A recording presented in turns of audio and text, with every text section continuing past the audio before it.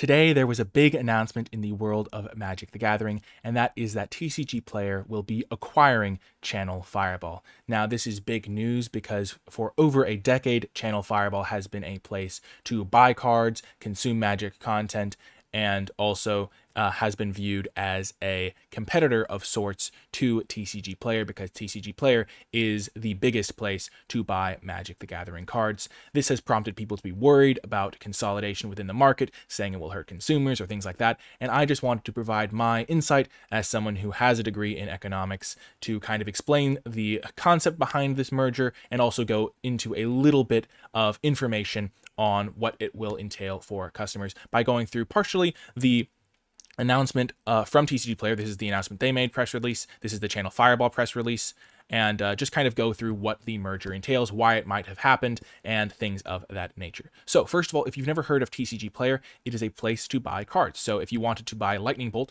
these are all of the options that you would have. You can click on an individual Lightning Bolt. Let's just say you wanted to buy the one from Baldur's Gate, the newest one, and then you can scroll down and you can be like, okay, I can buy from this guy for 54 cents, this guy for 59 cents, 60 cents, and then like different conditions. You can sort by different things, and that's pretty much what TCGplayer does. You can buy all the cards you need and then you just buy them all at once, and then just you have all of these options of cards. And there's a bunch of different sellers critically, because on TCGplayer, it functions almost like an Amazon thing where you can buy from individual companies that then list their product on TCGplayer. The ChannelFireball Marketplace has a similar model. They also have different listings from different sellers. If I wanted to buy this Lightning Bolt, for example, I click on it, they have a bunch of different sellers and things like that. I have bought cards from both companies, and both companies have provided great customer service and things like that. But TCGplayer simply has far more scale than ChannelFireball. So if we look at something like the Lightning Bolt, let's just say we want to buy the Jumpstart one or the Modern Masters 2015 one. On ChannelFireball, there are 4 listings and 23 listings respectively. Let's just see where the Modern Masters 2015 Lightning Bolt falls here. Modern Masters 2015, there are 266 listings as compared to 23, so over 10 times as many, and there are 159 listings of this version as compared to 4. So there's just far more sellers listing things on TCGplayer than ChannelFireball, which means that in my eyes at least, this isn't a merger that is supposed to cause really horizontal integration. They talk about this in their article but of announcing things, TCGplayer does, where they talk about how this is part of their vertical expansion strategy. And I really want to talk about this topic because it's one that I think is very interesting. A vertical expansion strategy is one in which a company buys processes along the production line. So in terms of, let's say that you are an oil company, if you are selling at gas stations, if you were to vertically expand your company, you might also buy an oil rig company, an oil processing company, a company that like ships oil from like place to place and things like that. So instead of having to pay other companies to provide this service, you do it within house. If you're a car company, if you also want to buy a tire company, that would maybe be vertical because then you don't have to buy the tires that you then put on your cars. It's all within house. A horizontal expansion strategy is one in which you merge with one of your potential competitors. So if 2 oil companies merge together, then all of a sudden they are and they both do the exact same thing. They both have gas stations. All of a sudden, there's only one gas station company where previously there were 2, and that is sometimes a difficulty for consumers because then you have less competition within the market. However, as we have seen, TCGplayer is so much bigger than ChannelFireball that it doesn't look like they're acquiring them for their marketplace, which is puny compared to their own. And even though it's technically a competition to theirs, there's also so much inherent competition within TCGplayer that it would not be likely to impact the consumer either way, because if somebody is selling cards for too much on TCGplayer, then one of their competitors, one of their other individual sellers, will simply list it for less and things like that. The person more likely to be harmed in this situation is the middleman, the little store that lists their cards on ChannelFireball or on TCGplayer, because there is going to be a fee associated with selling their cards there. And if you are trying to sell your copies of Lightning Bolt and you have to pay a particular percentage, it's going to be maybe a higher percentage if there is only one place where you can reasonably list your cards and expect to sell them.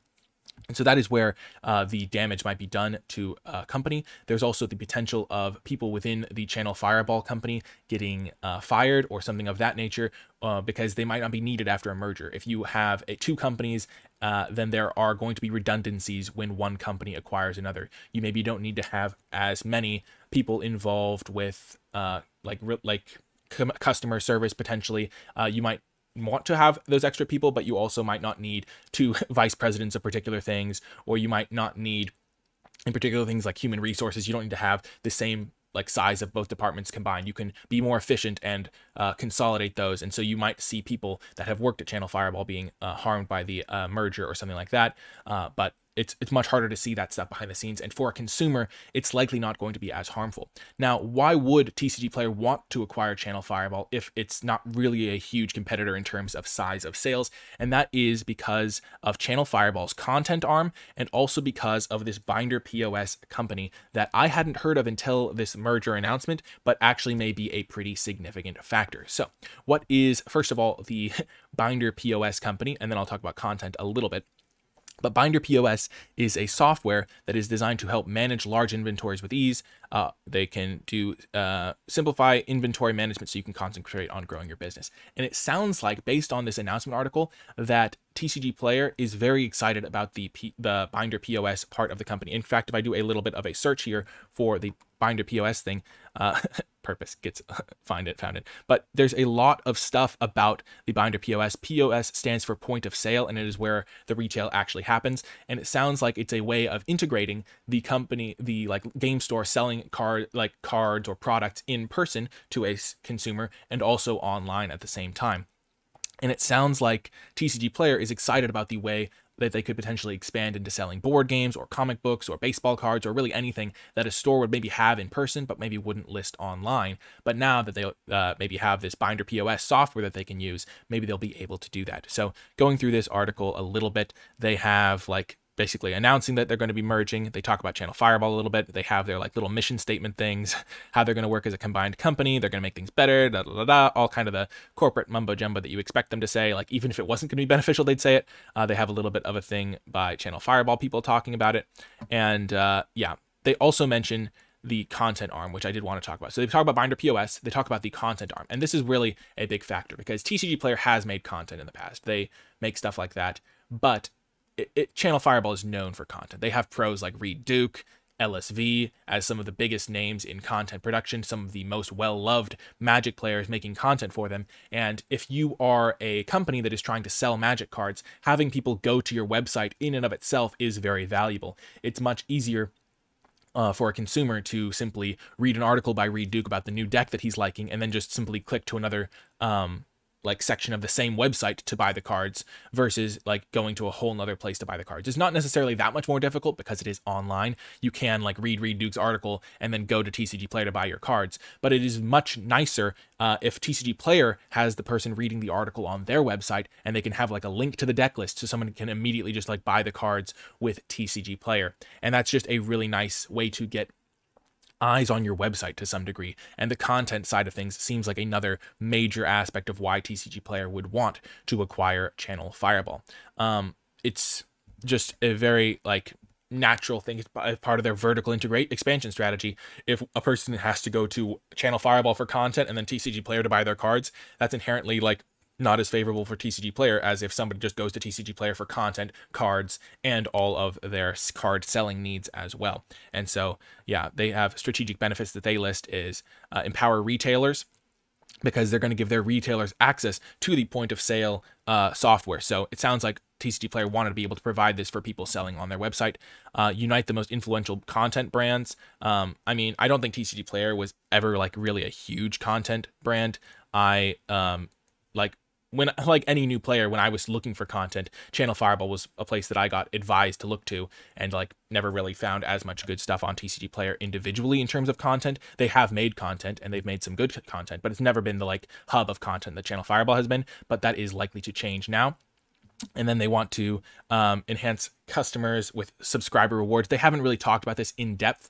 ChannelFireball Pro, CFB Pro, as it was known, was a way to access some of the premier content from ChannelFireball. And we don't know exactly how that is going to go going forward with TCGplayer merger. They haven't said anything to people that currently have ChannelFireball Pro yet, really, because they haven't actually finalized the merger. But I'm sure they will be very clear with it going forward, because it sounds like that is a big priority for them.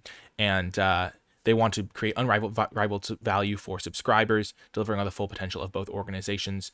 Definitely a very interesting thing to monitor going forward, because, yeah, TCGplayer is a bigger company than ChannelFireball was in terms of the selling cards portion of things.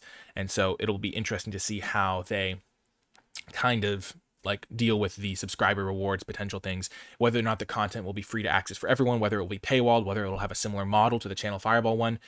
Just very interesting. So they're going to continue providing updates, and they're going to try to make sure nobody has severe disruption. So these are just, that was the TCGplayer side of the announcement. The ChannelFireball one was much shorter, but it was basically, the first thing that I noticed is that when ChannelFireball talks about it, they talk about how they're going to be combining with TCGplayer, and TCGplayer talks about how they are going to be acquiring ChannelFireball. This is just a PR spin. It never feels good to have your company like framed as getting bought out, because it's, honestly, it feels like maybe like a more of a partnership from ChannelFireball side of things, like becoming a content branch within TCGplayer, versus, because their marketplace was never really as big of a competitor. And for TCGplayer, it is an acquisition because they're getting a robust content branch and this binder POS, which is definitely like kind of, yeah, it kind of seems like it could be a potential win for both companies, but I'll do some more conclusion stuff at the end. But ChannelFireball, they used to be an individual seller. They didn't used to have this marketplace. They used to just be a card seller. That changed when they got the binder POS thing, but I think that is worth noting, as that's one of the reasons why their marketplace is so much smaller. Like, they haven't been around for as long, like not even close to as long as TCGplayer, so they haven't had the time to generate as many sellers, as big of a database of cards as TCGplayer does, simply because, partly because of the time factor that they have had a marketplace. And so the fact that they've got a like reasonably sized marketplace is pretty impressive, considering the short time span that they built it in since like 2020. But which is what he talks about. He's like, they launched the marketplace in 2020 and moved away from being an individual seller. Now, I think a lot of these changes potentially had something to do with COVID being really hard for Magic sellers, because you couldn't sell cards in person for a while, basically. And so there were a lot of changes that had to happen in this space during that time. And these are just adjustments that maybe had to happen, and maybe they're still trying to recover from those. And maybe that's why they were more willing to be acquired or combine forces, is what it's saying. But yeah, a new exciting chapter for all three companies.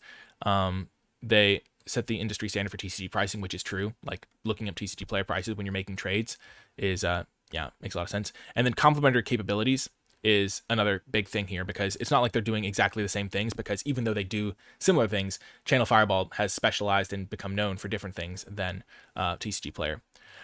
And then they just also want to say, for customers, everything will remain unchanged. For sellers and partners, our existing agreements will remain unchanged until they are actually closing the transaction in a few weeks. And so I'll monitor the situation and maybe make another video or announcement if there's anything else interesting. Everything remains business as usual.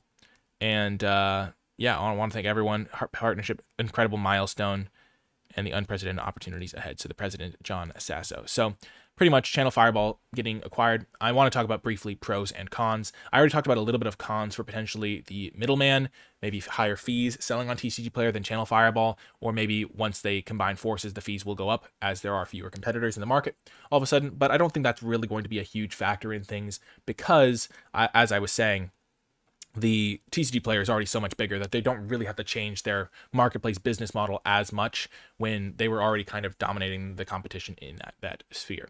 I think the more likely outcome is that ChannelFireball loses some of its employees, because they're not going to like need all of the people to transfer over. And also, one thing I didn't mention is that ChannelFireball has like event organizing capabilities, because they've just done that in the past before. They launch pro tours for Flesh and Blood. They've run Grand Prix for Magic the Gathering, and that's also a capability that TCGplayer is acquiring, and potentially a way for them to do something that they haven't done before. But that was a little bit more of a minor thing. Some of the benefits, I think that this sort of thing, it can be easy to forget that companies like ChannelFireball might just straight up go out of business if there wasn't this sort of acquisition. The people that you enjoy consuming content from might not be able to make content anymore if they don't have a like company backing them like this. And so there is a potential chance we don't get to see the behind the scenes, but there's a chance that maybe ChannelFireball was the options were we're either going to cease to exist as a company or we're going to be bought out, or it's like the buyout is so nice for them because it just lets them do new and exciting stuff with their content because they have such a big amount of backing. Maybe they can innovate more instead of just doing like tried or true conservative things where they're just like, okay, this is guaranteed to get some amount of views versus trying this new exciting thing. Being part of a bigger organization gives you more potential for doing those sorts of splashy things where maybe it would have a high payoff, but it's a high risk endeavor to do. Like maybe it needs a high budget to get underway, but once you have like, maybe it's like a big prize pool tournament or something like that, and you could just have a bigger prize pool and a bigger audience that it reaches because you have a bigger company backing you, that sort of thing. But generally, I think that it's just going to be kind of a combination that doesn't actually hurt the consumer. And I think that is just not how the marketplace works in this case, because even though they're competitors, I don't think they were really competing in the same spaces when it came to like being the best in a particular space. And it just seems like now TCGplayer has probably the best content, the best binder POS, the best point of sale, and also the best place to buy cards. And yeah, just generally something that I think could be potentially really beneficial for all parties involved, especially if ChannelFireball wasn't going to be able to continue to exist, or if they wanted to do stuff that they weren't able to do. It could be a really nice partnership overall, and I'm really excited to see what it takes us. I also want to conclude with a little bit of a note. I do have an affiliate link with TCGplayer, but since making Magic Limited content doesn't really sell tons of cards, that's not factoring in at all to my analysis. I have used I've read ChannelFireball content for years.